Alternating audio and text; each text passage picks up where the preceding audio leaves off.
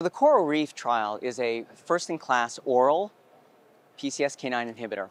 And the takeaways here are just fascinating with this series of trials. First, it was over 2,000 patients, but really they had a mix of folks that had ASCVD, but also high risk without any known ASCVD, which is really something we need. Many of the trials in the PCSK9 space really chased after secondary prevention first. And that left a lot of folks who are at risk without an option. So it's lovely to see a trial that looked at changes in LDL cholesterol, first at 24 weeks, and then how enduring that is at 52. What we saw was a whole bunch of people meet their goals with LDL cholesterol lowering. So there was a group of less than 70, which was the high-risk primary prevention group, and a group less than 55 that were in the secondary prevention.